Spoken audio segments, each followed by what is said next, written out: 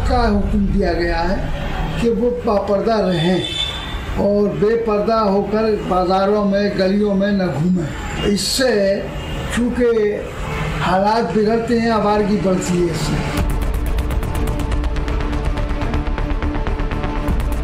अगर से जहाँ तक हिजाब और पर्दे का सवाल है तो हीरा भी पत्थर है और एक पत्थर जो सड़क पर पड़ा रहता है वो भी पत्थर है। एक पत्थर सड़क पर पड़ा रहता है जो पैर की ठोकर में आता है, एक पत्थर बैंक के लाकर्स में। हिजाब के सिलसिले में अल्लाह ने कुरान की सूरह अहज़ाब और सूरह नूर में मुस्लिम बच्चियों को ये हुक्म दिया है कि जब सर घर से निकलें तो अपना सर कवर कर लें। लिहाजा बच्चियों को हिजाब करने से रोकने का कानूनी भी किसी को कोई हक और इख्तियार हासिल नहीं है।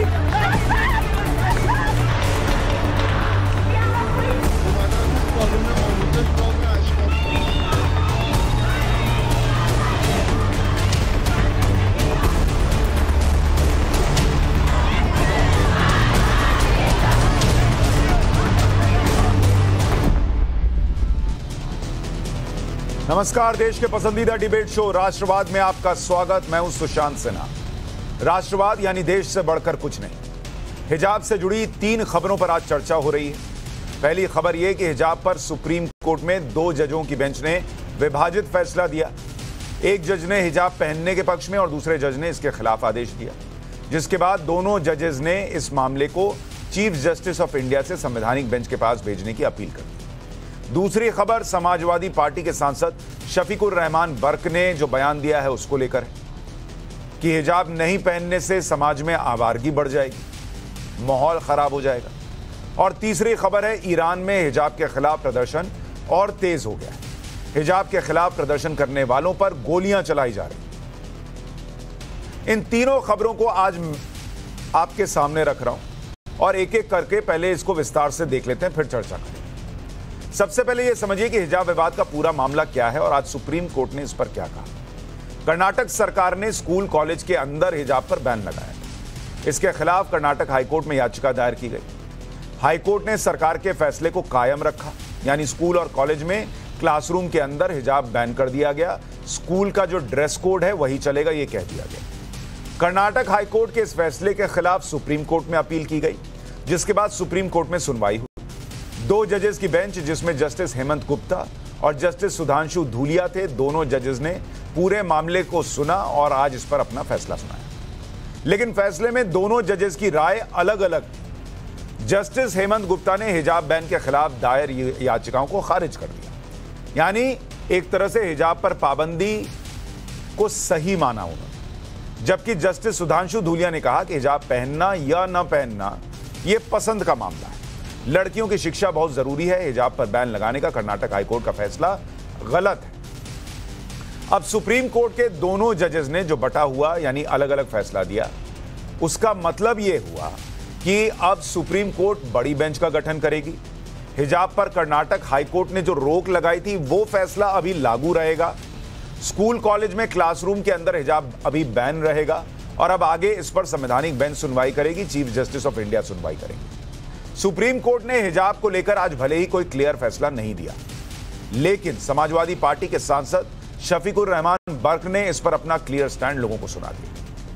वो कह रहे हैं कि हिजाब नहीं पहनने से आवारगी बढ़ जाएगी, हालात बिगड़ जाएंगे। एक बार सुनिए उन्होंने क्या कहा। देखिए, ये ईमानदारी से एक मजहबी मामला है, इस्लाम का मामला है। इस्लाम के अंदर मतलब ये कि जवान बेटियां और जो हैं वो हैं औरतों के लिए हिजाब का हुक्म दिया गया है कि वो बापर्दा रहें और बेपर्दा होकर बाज़ारों में गलियों में न घूमें। इससे चूँकि हालात बिगड़ते हैं, आवारगी बढ़ती है इससे। और आज अगर इसमें कोई पाबंदी लगाई जाती है कि हिजाब की ज़रूरत नहीं है, वो ये कहते हैं, तो इससे समाज को भी न सिर्फ इस्लाम को बल्कि समाज को नुकसान होगा। अब ये बयान जो भी सुन रहा है वो कह रहा है ये क्या बात हुई, मुस्लिम लड़कियां अगर हिजाब नहीं पहनेंगी तो आवारगी बढ़ जाएगी, और अगर लड़के आवारा हैं तो उनको संभालिए, इसके लिए लड़कियों को पर्दे में रखने की क्या जरूरत है।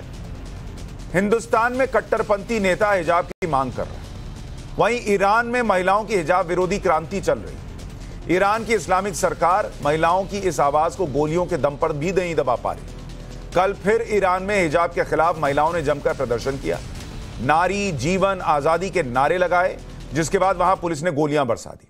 लेकिन दूसरी तरफ भारत में हिजाब के लिए कुछ कट्टरपंथी खुलेआम समर्थन कर रहे हैं। अब सवाल यह है कि क्या लड़कियां हिजाब नहीं पहनेंगी तो आवारगी बढ़ जाएगी? हिजाब नहीं पहनने से लड़कियां बेपर्दा होंगी या फिर शफीकुर रहमान बर्क जैसे नेता बेपर्दा हो रहे हैं? हिजाब पर अभी अंतिम सुनवाई बाकी है, तो कट्टरपंथी नेता इतने एक्टिव क्यों हुए?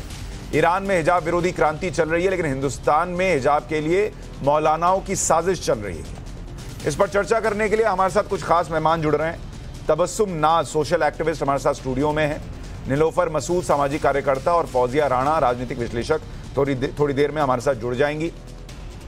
इसके अलावा जीनत कौसर सामाजिक कार्यकर्ता हमारे साथ हैं। जीनत जी, बहुत स्वागत आपका। रूबी खान सामाजिक कार्यकर्ता हमारे साथ हैं और शबनम खान सामाजिक कार्यकर्ता हमारे साथ हैं। आप सभी का बहुत बहुत स्वागत है।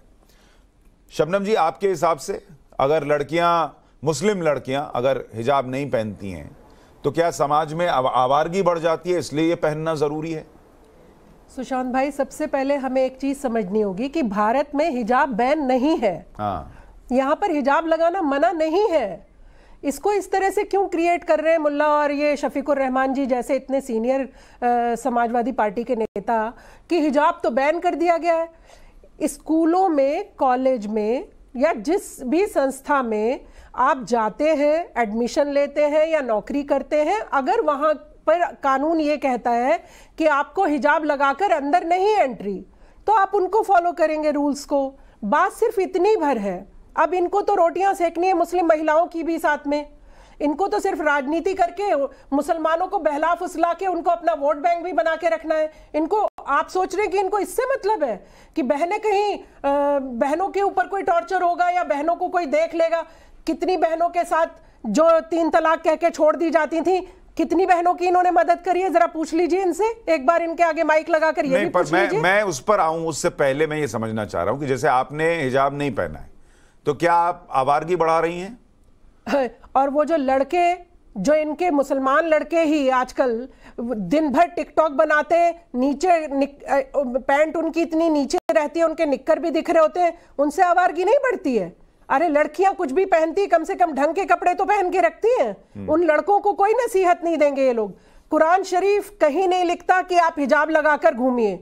और हमारे प्रॉफिट मोहम्मद सुशांत भाई कह कर गए, आप जिस देश में रहते हैं उस देश के कानून को फॉलो करिए। तो मैं प्रॉफिट मोहम्मद की बात मानूं या टटपुंजियों की बात मानूं जो इस्लाम धर्म को ठेके पे लेकर सिर्फ अपनी तरीके का इस्लाम चाहिए? इनको भगवान अल्लाह पाक किसी का इस्लाम नहीं पसंद, इनको अपना इस्लाम पसंद है जो हम कहें। अगर ये इस तरह से नहीं कहेंगे सुशांत भाई, तो फिर आप मुझे एक बात बताइए, वो जो हलाला कर लेते थे वो कैसे मजे लेते? और मुसलमान औरतें बाहर आकर अपना काम करने लगेंगी, सशक्त हो जाएंगी, आर्थिक रूप से संपन्न हो जाएंगी, वो तो इनके पेट में दर्द हो जाएगा। ये तो दबाते इसीलिए हैं कि उसको बाहर झांकने का मौका न दिया जाए। भाई, इनका कहना है इस्लाम में भी ये साफ है कि आपको इस तरह से हिजाब में रहना कोई जरूरी नहीं है और जिस देश में आप हैं वहां का कानून मानिए। ऐसे में ये कहना कि भाई हिजाब जरूरी है और हिजाब नहीं पहनने से आवारगी बढ़ जाएगी, क्या ये सही है? ये मुस्लिम महिलाओं का अपमान नहीं है क्या कि तुम हिजाब नहीं पहनोगी तो आवारगी बढ़ जाएगी तुमको देखकर? देखिए, ये सबका अपना मानना, अपनी इच्छा से लोग चलते हैं। लिखा तो बहुत कुछ है शरीयत में, कुरान में बहुत कुछ लिखा है, लेकिन उसको कितने लोग फॉलो कर रहे हैं आप ये देखो। मान कितने लोग रहे हैं, सबको बहुत कुछ पता है, बारीक से मसला बहुत बारीक है, बाल से बारीक मसला है हमारे मुस्लिम्स में, हमारे शरीयत में, लेकिन कितने लोग उसको मान रहे हैं? सब अपनी इच्छा से चल रहे हैं। आजकल आज़ादी जो है, इस तरह से वर्ड, एक आज़ादी का वर्ड इस तरह से है कि हर इंसान अपने हिसाब से जीना चाहता है और अपने हिसाब से जी रहा है, चाहे वो लड़का हो या लड़की हो। तो इसमें कोई भी किसी के ऊपर पाबंदी नहीं लगा सकता। पर आपके हिसाब से अगर मुस्लिम लड़कियां हिजाब पहन के नहीं निकलती हैं तो आवारगी बढ़ती है? देखिए, मुस्लिम महिलाओं का एक ड्रेस कोड होता है हिजाब, अगर वो नहीं पहनती हैं तो कुछ लोग उनकी निंदा करते हैं, क्योंकि इस्लाम में पहनना आया है, क्योंकि पहनते हैं। ये ड्रेस कोड कहाँ लिखा हुआ है? ड्रेस कोड है, जैसे राजस्थान में मैं गई थी अभी, जयपुर में गई, वहाँ मैंने देखा इतना इतना लंबा घूंघट वहाँ लेडीज। तो वो गलत है? लगा नहीं, क्यों गलत है? क्यों नहीं गलत है? नहीं, वो वहाँ का कल्चर है। नहीं, कल्चर की बात अलग है। नहीं, स्कूल में पहन के नहीं जा रही है ना भाई, स्कूल में पहन के नहीं जा रही ना। आपने राजस्थान के स्कूल में देखा कि लड़कियां इतना इतना घूंघट लेके जा रही हैं? बात नहीं, अभी तो सिर्फ ये बात आई है, आपने ये कहा है कि लड़कियों का अपमान है कि वो हिजाब नहीं पहन रही हैं, तो मैं उसका नहीं, एक मिनट मैंने ये नहीं कहा कि लड़कियों का अपमान है वो हिजाब नहीं पहन रही। मैंने ये प्रश्न पूछा कि अगर मुस्लिम लड़की हिजाब नहीं पहनेगी तो समाज में आवारगी बढ़ जाएगी, ये मुस्लिम लड़कियों का अपमान है कि नहीं है? नहीं, मुस्लिम लड़कियों का इसमें कोई अपना अपमान नहीं है कि वो हिजाब नहीं ओढ़े, उसकी अपनी इच्छा है। कोई लड़की स्कर्ट पहन के घूम रही है, कोई जीन्स पहन के। पर लड़का आवारा है, इसकी जिम्मेदारी मुस्लिम बहनों की क्यों है भाई कि हम हिजाब पहन के निकलेंगे, नहीं तो तुम आवारगी करोगे। तुम अपना कैरेक्टर सुधारो। आवारगी तो देखिए यहाँ पर 6 महीने की बच्ची का हिजाब वाली लड़की आवारा नहीं हो सकती है? सही कह रही है। हिजाब वाली लड़की गलत काम नहीं कर सकती है? क्या हिजाब वाली लड़की चोर नहीं निकलती है? क्या हिजाब वाली लड़कियां चोरी करते हुए नहीं पकड़ी जाती है? तो उसको जो चोरी करते हुए हिजाब वाली पकड़ी जाती है। तबस्सुम जी, एक मिनट शबनम जी, तबस्सुम जी, आप तो अपने सवाल का खुद इस सवाल का जवाब खुद दे रही हैं कि 6 महीने की बच्ची का रेप हो जाता है तो 6 महीने की बच्ची तो हिजाब नहीं पहन सकती, ना पहनती है, तो जो आवारा है उसको कंट्रोल करेंगे कि महिलाओं को ढक देंगे? मैं वही कहना चाह रही हूँ, आप मेरी बात को ध्यान से समझिए, सुनिए। पकड़ी जाती है कि नहीं पकड़ी जाती? मैं ये कहना चाह रही हूँ कि हिजाब और छोटा कपड़ा, अभी जब बीच में जब रेप इतने ज्यादा हुए थे, निर्भया का आपने देखा किस तरह से हुआ था, उसके बाद जितनी डिबेट चली उसमें ये कई लोगों ने आई बात सामने कि जी लड़कियां छोटे कपड़े पहन के जाती हैं इसलिए उनका रेप हो जाता है। उनको कपड़े को लेकर उन्होंने उन्हीं के ऊपर भी कट्टरपंथी थे, वो बोलने वाले भी ऐसे मुल्ला थे 2-4 जो बकवास करते थे, ऊपर विलेम आए ना ड्रेस की वजह से। तो मैं ये कह रही हूँ कि रेप लड़कियों के ऊपर ब्लेम करना तो बहुत आसान है, इन मुल्लाओं की थोड़ी मानेंगे। बच्ची को ये अगर ये कह देंगे कि आपके जीन्स की वजह से हो रहा है या उसकी वजह से, तो आप सर्वे देखिए, दुपट्टा वाली लड़कियों के भी बलात्कार होते हैं। जीनत कौसर जी, आपके हिसाब से क्या इस्लाम में हिजाब कंपलसरी है, और क्या अगर मुस्लिम महिलाएं हिजाब नहीं पहनेंगी तो समाज में जो है आवारा हो जाएंगे लड़के, समाज खराब हो जाएगा? ये लड़कों की जिम्मेदारी है कि मुस्लिम लड़कियों की जिम्मेदारी है?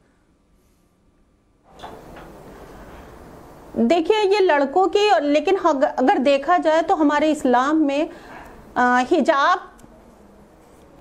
हिजाब तो है इस्लाम धर्म में कि आप अपने आप को ढक कर रखिए, ठीक है।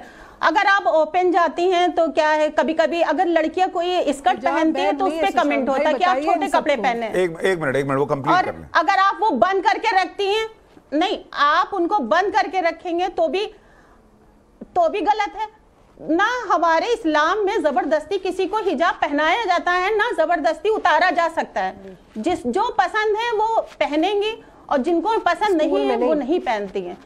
आप ये ध्यान दीजिए, क्योंकि हमें समानता का अधिकार है। मैं मैच्योर हूँ, मुझे पता है कि मैं क्या पहनूं क्या नहीं पहनूं। इसके ऊपर बैंड मेरे ऊपर नहीं लगाया जा सकता कि मैं दुपट्टा नहीं ओढ़ूंगी, मैं हिजाब नहीं पहनूंगी। अच्छा मुझे एक बात बताइए जीनत बहन, मुझे एक बात बताइए, आपके घर से आपने जैसे हिजाब पहना हुआ है, घर में है तब भी हिजाब पहना हुआ है, मान लीजिए, अच्छा बाकी वक्त अगर हिजाब क्या है, हिजाब तो सिर ढकना है, चेहरा तो आपका दिख ही रहा है, ये बुर्का तो है नहीं, हिजाब में चेहरा तो दिखता ही, आप सिर को ढक रहे हैं।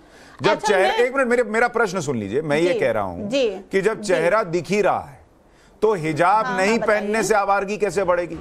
हिजाब पहनने पे भी तो चेहरा दिख ही रहा है। तो ये तो जो बात है, इसमें आप लड़कियों के ऊपर जबरदस्ती दबाव बना रहे हैं कि तुम ढको चेहरा, तुम ढको सिर, नहीं तो लड़के आवारा हो जाएंगे।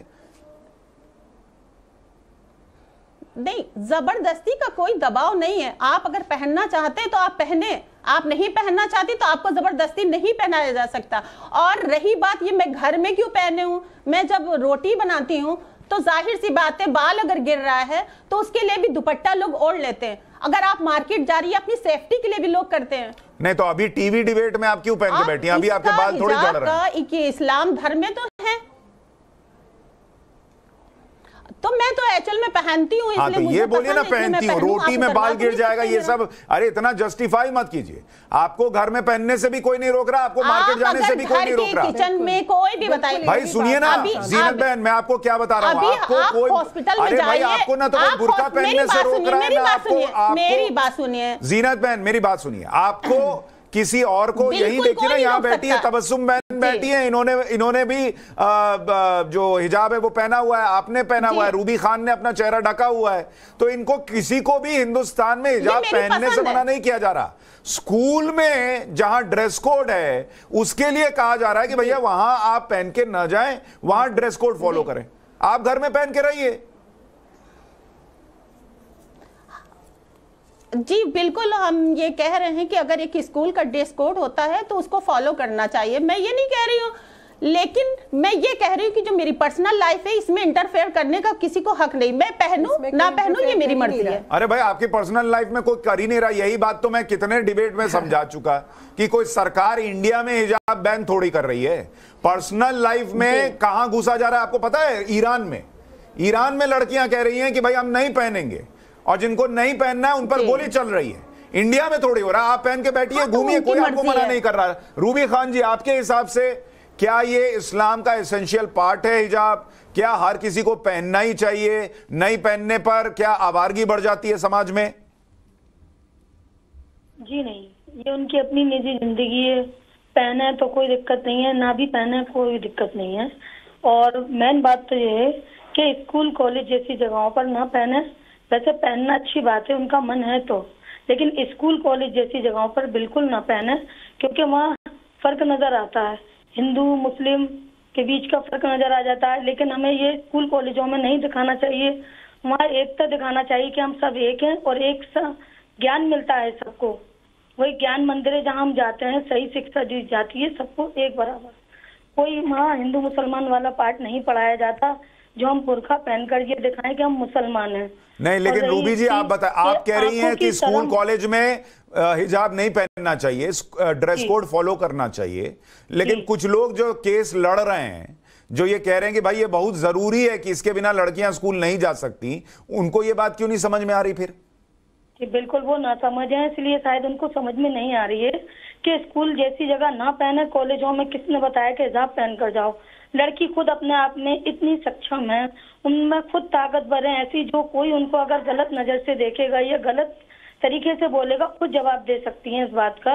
अगर बुर्का ओढ़ने से, मानो बुर्का ओढ़ रही हो फिर ज्यादा आवारागर्दी कर रही है बुर्का ओढ़कर भी, तो उनको कौन देख रहा है? सबसे ज्यादा जो मतलब खराब काम हो रहा है वो बुर्के में हो रहा है, लेकिन इस बात को कोई नहीं समझ रहा कि बुर्का ओढ़ना बदनाम भी करा जा रहा है। और बदनाम जैसी ऐसी कई महिलाएं जिन्होंने बुर्का बदनाम कर दिया, तो बुर्का ओढ़ के इज्जत और शर्म हया नहीं जाती है, मतलब और ज्यादा बदनाम जैसी चीजें बुर्का।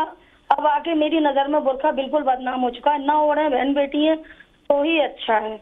आपके घर में ये कहा जाता है कि रूबी तुम जो है हिजाब पहन के जाओ, नहीं तो बाहर जो है वो आवारगी बढ़ जाएगी। पाबंदी नहीं लगा सकती है। बुर्के में अगर आवारगी बढ़ रही है तो उसको कौन देख रहा है? और जो बगैर बुर्के के बच्चियां जा रही हैं उसमें तो दिख रहा है ना कि आवारगी है या नहीं, लेकिन बगैर बुर्के के बच्ची जाए तो अच्छा है।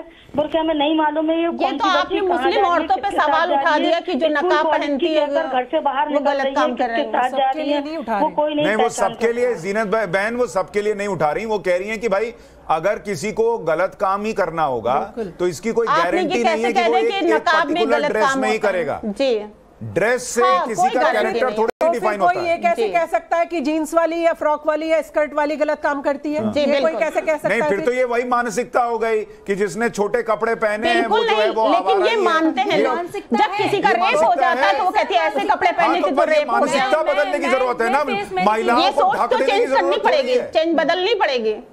कौन बदलवाएगा? आप बदलवाएंगी मानसिकता? अरे ये तो बदलना ही पड़ेगा, अपनी अपनी सोच तो चेंज करनी पड़ेगी। मैं क्यों, आप सब मिल करके करना पड़ेगा। ऐसे कैसे? अच्छा एक मिनट, जब कभी रेप हो जाता है तो आप कहते हैं वो छोटे कपड़े पहने। मुझे ये बताइए, लड़के तो ये सोच लेते हैं कि भाई लड़की ने छोटे कपड़े पहने तो ये जो है वो आसानी से उपलब्ध हो जाएगी, इसका कैरेक्टर ठीक नहीं होगा, ये जो है आवारा हो सकती है, वगैरह वगैरह वगैरह, जो लड़के दिमाग में लेके चलते हैं। क्या लड़कियां भी ऐसा सोच लेती हैं कि इसने छोटे कपड़े पहने हैं, इसने हिजाब नहीं पहना है तो ये तो ठीक नहीं होगी? तबस्सुम जी ईमानदारी से बताइएगा। एक औरत को कमेंट करती है ये कपड़े कैसे पहन कर जा रही है। तबस्सुम जी से प्रश्न है। जीना जी रुकिए। ईमानदारी से ये बात है, हर इंसान अपने कल्चर का जो उसका ड्रेस होता है एक दूसरे को कमेंट जरूर करता है। वो अगर वो उस ड्रेस में नहीं नजर आएगी वो पहली लेडी दूसरी लेडी को जरूर कमेंट करेगी, अरे देखो इसने कैसे कपड़े पहने हुए हैं, ऐसे कपड़े क्या इसको पहनने चाहिए। अभी आप एक मिनट, अभी आप स्टूडियो में आई, शबनम खान आपके साथ आई। शबनम जी को जरा स्क्रीन पर डालिए। शबनम जी आपके साथ आई।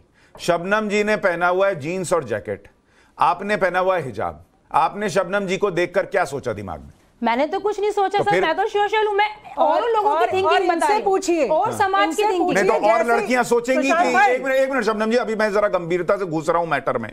ये बताइए, शबनम जी को उनके कैरेक्टर को लेकर महिलाएं भी शक करेंगी कि ये कैसी महिला है?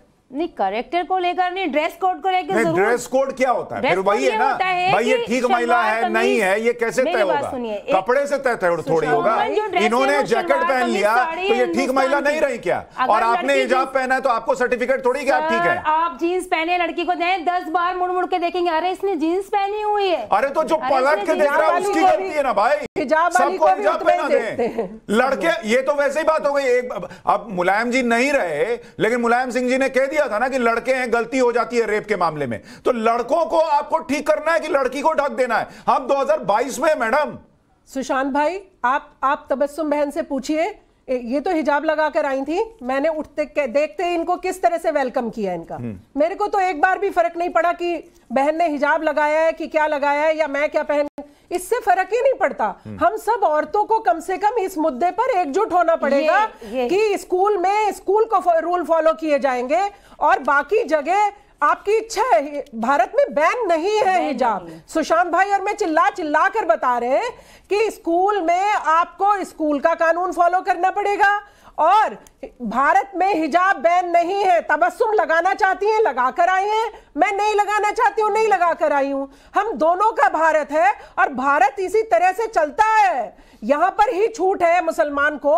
सऊदी अरब में आप एक शब्द नहीं निकाल सकते वहां के बादशाह के खिलाफ। यहां पर नेशनल टेलीविजन पर बैठकर वो नकली मुल्ला दिन भर प्रधानमंत्री को भी गाली दे लेते हैं, सुशांत भाई को भी गाली दे लेते हैं, हम महिलाओं को भी कुछ भी कहकर चलते फिरते नजर आते हैं। ये भारत है जो इतनी छूट देता है आपको। ये भारत है जहां मुसलमान ऐसे प्राउड से रहता है, गर्व से घूमता है। ये भारत है जहां की रोटी खा के भारत को गाली बक लेते हो आप लोग। ये भारत ही आपको इतनी ताकत देता है कि आप यहां पर कुछ भी करिए लेकिन सम्मान के साथ रहिए।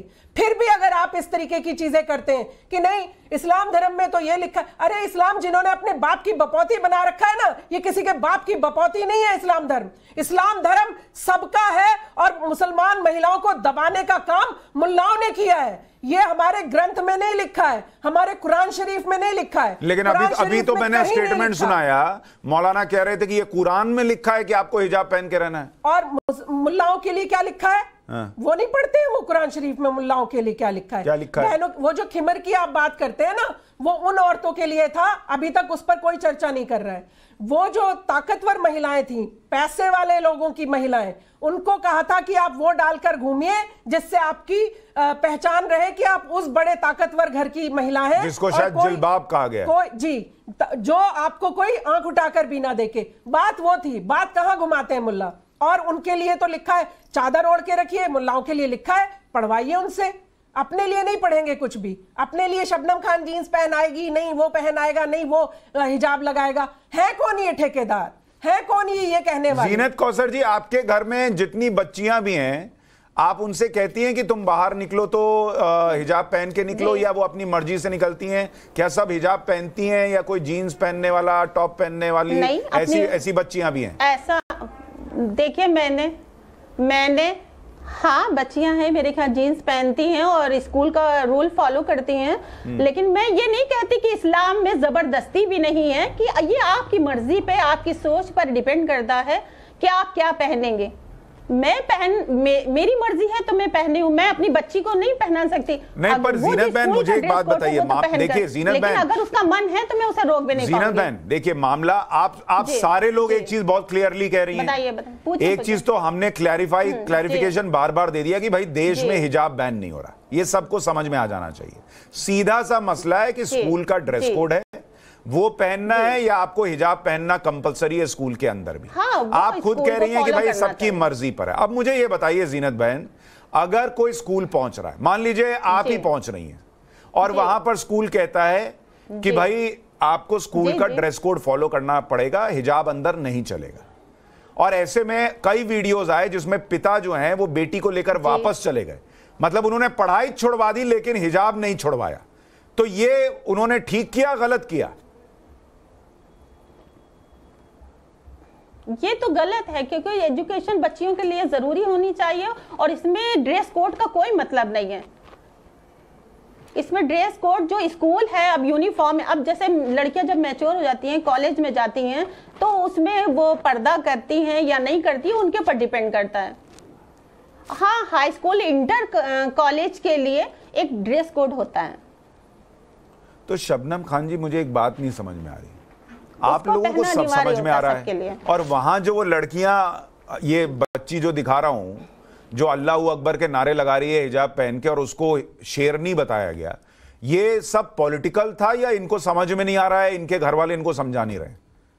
उस लड़की का पॉलिटिकल था या नहीं मुझे ये तो नहीं पता, पर उसको पॉलिटिकल करने वाले कौन कौन थे ये मुझे पता है। फिर इस हिजाब के मामले को आप और मैंने चिल्ला चिल्लाकर शुरू से ही बता दिया, इसी डिबेट में नहीं, जब से ये हिजाब का स्कूल वाला मामला हुआ है हम तब से चिल्लाकर बता रहे हैं, भारत में हिजाब बैन नहीं है। मेरी बहनों, आप कहीं भी लगा सकती हो, आप मार्केटिंग करने जाती हो तब भी, घर में भी, जिसका जैसे मने रह सकता है। लेकिन उन्होंने क्या किया, ओवैसी भाई भी इसमें इन्वॉल्व है सबसे पहले, फिर उसके पीछे जो विपक्षी पार्टियां हैं वो भी इन्वॉल्व है। उन्होंने कहा कि अरे मुसलमान जो हमसे छिटक रहा था, जो मुसलमान कहीं ना कहीं दूसरी पार्टियों की तरफ भी देखने की कोशिश कर रहा है, ये तो हमारे हाथ से निकल जाएंगे। अब इनको फिर हिजाब वाले उसमें मुद्दे में फंसा के रखो, क्योंकि अगर हिजाब वाला मुद्दा हम उठाएंगे और हम कहेंगे नहीं ये तो हिजाब बंद करवा दिया, देखो ये तो मुस्लिम विरोधी काम हो रहे हैं, आपके हिजाब के ऊपर इन्होंने उंगली उठा दी है, ये सारी राजनीति शुरू करी इन लोगों ने और हिजाब के लिए पूरा लेकर चल पड़े, प्रदर्शन, धरना, हिजाब लगाइए, हिजाब लगवाइए, जो बहन बेटियां जीन्स पहनती थी उनको भी हिजाब लगा के तुम हमारे समर्थन करो, इस्लाम धर्म खतरे में आ गया। ये सब राजनीतिक षड्यंत्र था। इसका मैंने आपको शुरू में भी कहा था सुशांत भाई, इसका इस्लाम धर्म से, इसका हिजाब कुरान शरीफ के उससे कोई मतलब नहीं है, सिर्फ मुस्लिम वोट बैंक। लेकिन आप रूबी खान जी, जबरदस्ती नहीं कर सकते कि आप उतारिए। रूबी जी, मुझे ये बताइए, अगर कोई ओवैसी भड़का देते हैं, कोई शफीकुर रहमान कुछ कह देते हैं, ये जो समाज का एक बड़ा वर्ग है आप जैसी महिलाओं का, मुस्लिम महिलाओं का, वो क्यों नहीं आता, वो क्यों नहीं ओवैसी को पलट कर कहता कि भाई तुम हमको ना समझाओ, हम अपने हिसाब से चलेंगे? वो महिलाएं क्यों ना बाहर आकर कहें कि उन महिलाओं की मर्जी का हिस्सा है कि हमको हिजाब पहनना है या नहीं पहनना है? वो महिलाएं क्यों ना बाहर आकर कहें कि हमारे हिजाब नहीं पहनने से कोई आवारगी नहीं बढ़ती, तुम अपने लड़कों को संभालो, ये हमारी प्रॉब्लम नहीं है अगर वो आवारा हो रहे हैं तो? रूबी खान जी, वो डरती हैं, वैसी जैसे और भी लोग हैं उनसे डरती हैं, इसलिए खुलकर कोई अपने मन की बात नहीं कह पाती हैं महिलाएं। ओवैसी से क्यों डरती हैं? ओवैसी से क्यों डरती हैं? ओवैसी क्या है जो उनसे डरते हैं? उनसे भी डरती हैं उनको, तो वो डर की वजह से कुछ नहीं खुलकर अपनी जिंदगी जीना चाहती हैं जैसे उनको जीना चाहिए। पूरा आके ये एक हिंदुस्तान है हमारा। नहीं, रूबी खान जी, ओवैसी से क्यों डरती हैं? ये ओवैसी साहब का काम है सिर्फ भड़काने का और राजनीति करने का। वो इसी तरह राजनीति करेंगे, आगे कैसे बढ़ेंगे अगर इसी तरह नहीं भड़काऊ बयान देंगे? उनका काम ही, अरे भाई वो नेता है, अच्छा तो किया, लेकिन आप ओवैसी से क्यों डरती हैं? मुझे ये समझाइए, क्या है वो? क्या करेंगे? आपको मारेंगे, पीटेंगे, क्या करेंगे वो? कैसे डरने की क्या बात है? शायद ये महिला डरती होंगी ओवैसी से, क्योंकि वो मुसलमानों के जो लीडर बनते हैं कुछ अच्छा काम तो करते नहीं है, लेकिन क्यों डरेगा कोई? समाज का एक अपने समाज में भी है ना। हिंदुस्तान में ये नहीं कहते कि हम हिंदुस्तान में रह रहे हैं तो हिंदुस्तान की तरह से जिए। हिंदुस्तान में जब कोई किसी से डरता नहीं है, कोई किसी से डरता नहीं है, ये गलत बात है। जीनत कौसर जी, अगर कोई किसी से डरता नहीं है तो ये जो बच्चियां वहां हंगामा कर रही हैं कि हम पढ़ने जाएंगे तो हिजाब में ही जाएंगे वरना पढ़ाई छोड़ देंगे, ये कहां से आ रहा है इनके दिमाग में? एक बड़ा वर्ग खड़ा होकर इनको क्यों नहीं समझा रहा है मुस्लिम महिलाओं का कि बहन तुमको पढ़ना जरूरी है? बैठा रहे हैं कि तुम इसी तरह अपनी बात पे अटल रहो। मैं ये जीनत जी से पूछ रहा हूँ।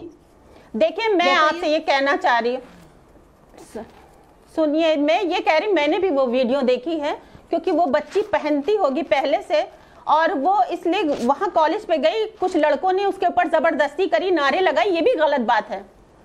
भाई आप अब टीचर से बात करिए, आप स्कूल के मैनेजमेंट से बात करिए कि मैनेजमेंट रोक सकता है, ये नहीं कि स्कूल के बच्चे रोक सकते हैं किसी को कि आप ये ना पहनिए। नहीं, बच्चे क्यों रोकेंगे? उनका अपना तर्क था कि भाई ये हिंदू मुस्लिम की, मैं यही तो कह रहा हूँ ना, ये हिंदू मुस्लिम की लड़ाई नहीं है, ये देश के कानून को मानने की लड़ाई है। मैंने वो सीधी सी बात है। हुआ है उसको मानोगे नहीं। देश के कानून को माना जाता है, लेकिन इस तरह से माना जाए, किसी के ऊपर जबरदस्ती करा जाए, ये गलत बात है। आप बताइए। नहीं भाई, कौन कह रहा है कि अगर उस लड़की को लड़के टीज कर रहे हैं या उसके खिलाफ नारे लगा रहे हैं, किसी ने उन लड़कों को तो सपोर्ट नहीं किया कि भाई वो ठीक कर रहे हैं। आपने लगवाने गया कोई या हटवाने गया? आपने वो वीडियो देखा ना? आपने वीडियो चलाए भाई, हमने दिखाया भी है और लड़कों को भी बहुत प्रश्न पूछे कि तुम क्यों इतने चीता बन रहे हो, जाकर जो है वो हंगामा कर रहे हो। लेकिन मैं कितना टॉर्चर कर रहे थे। एक अकेली लड़की थी, नहीं उसको टॉर्चर नहीं उसके पीछे इतने लड़के नारेबाजी कर रहे हैं, ये भी गलत है। देखिए, उन्होंने लड़कों ने गलत किया ये बोल सकते हैं, लेकिन उसको टॉर्चर नहीं किया, उसके सामने खड़े होकर नारे नहीं लगाए, वो साइड में नारे लगा रहे थे। वो लड़की गुजर रही थी, उसको अपनी इच्छा हुई, वो पलट कर आई और उसने अल्लाह अकबर के नारे लगाए। इतनी सी बात थी, ऐसा नहीं कि उसका रास्ता रोका, उसका हिजाब उतारने की कोशिश की, ये सब नहीं हुआ। दिखा दीजिए दोबारा। आपने ये देखा था काफी मात्रा में लड़के थे और वहां पर टीचर्स रोक रहे थे लड़कों को। और वो लड़की अकेली थी। मैं ये नहीं कह रहा कि लड़कों ने ठीक किया, बाद वो नारे तब बाद में लगाती। अरे भाई जीनत बहन, मैं कहां कह रहा हूं लड़कों ने ठीक किया, ये नहीं कह रहा हूं, पर बहस उससे आगे ले जा रहा हूं कि अगर उस बच्ची के दिमाग में ये भर दिया गया कि भाई तुमको अगर पढ़ाई और हिजाब में से एक को चुनना है तो तुम्हें हिजाब चुनना चाहिए, तो बड़े संख्या में आप लोग क्यों नहीं बाहर आकर समझाते कि पढ़ाई चुनो, हिजाब को चुनना ना चुनना ये कंपलसरी नहीं है। देखिए मैंने माओ को ये मैंने पहले भी कहा था कि एग्जाम का दौर था, इतनी जल्दी जजमेंट नहीं होता है। मैंने पहले भी यही बात कही, हिजाब लगाए या ना लगाए किताब जरूर पकड़ेगी अपने हाथ में। जी मैंने पहले भी ये, बिल्कुल सही आप कह रही हैं, बिल्कुल आप सही कर रही हैं, एक पढ़ी लिखी लेडी और आगे बढ़ सकती है। लेकिन मैंने ये कहा कि एग्जाम से पहले आप हिजाब को ना इतना वो दीजिए और एग्जाम जरूर दीजिए, क्योंकि एग्जाम देने का टाइम था और बच्चे वहां से जा रहे थे लौटकर। शायद मसूद भी हमारे साथ जुड़ गए हैं। मैंने यही कहा था और अभी भी मैं कह रही हूँ पढ़ाई जरूरी है।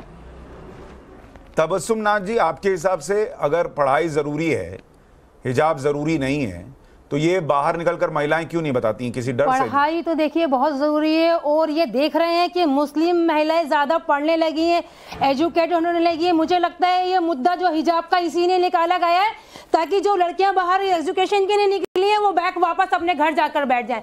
पढ़ाई का सिर्फ नुकसान हो रहा है, इसके अंदर किसी का कुछ नहीं जाएगा, लड़कियों का नुकसान होगा। इसमें जिम्मेदार कौन है बहन, आप बताइए? इसके जिम्मेदार हमारा समाज है।